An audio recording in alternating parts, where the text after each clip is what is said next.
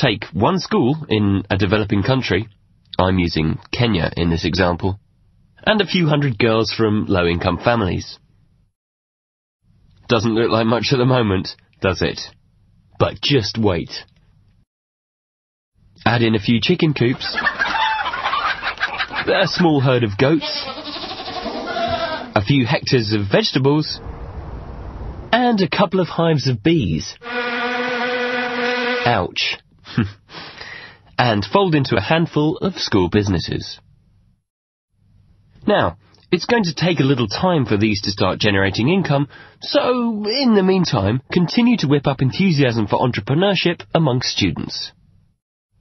As all the ingredients combine, watch how education standards rise and fees disappear. Turn out graduates into small businesses and enjoy the taste of success. High in education, low in poverty.